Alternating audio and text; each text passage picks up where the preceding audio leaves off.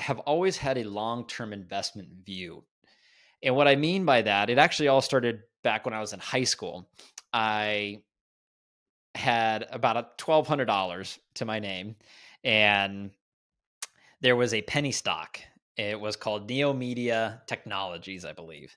And it was a penny stock. I think I was maybe my freshman or sophomore. And what they did was they actually invented, I think they invented, or maybe they were one of the early adapters of the QR code. And they had a reader that would read these QR codes. And I'm like, man, that is the future right there.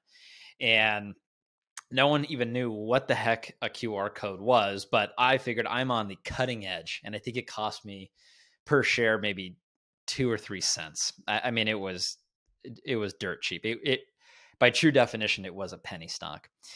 So I put all my $1,200 into this one stock, and I figured this is the stock that's going to make me rich. It's kind of like the whole Bitcoin craze. You know, a lot of people think it's the get rich quick scheme. And if you don't know what you're doing, which I had no idea what I was doing, you can lose your money, and you can lose your money very fast. So I put my money into this investment, and I figured I'd watch it grow. And from the day that I put that money in, the 2 to 3 cents, whatever it was, never went up another penny.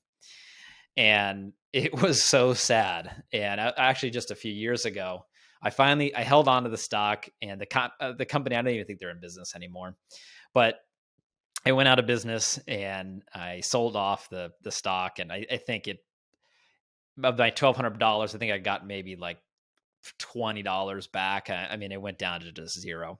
So I got my $20, and it was the most expensive. I went and bought lunch with it. I got a sandwich, and it was the most expensive sandwich I've ever had in my life.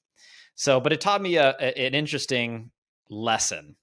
And that lesson was, one, even though at the time I figured, this company with QR codes, they're cutting edge. And I mean, look at it now. QR codes are everywhere thanks to, the advancement of technology due to the pandemic and everybody needing to pivot.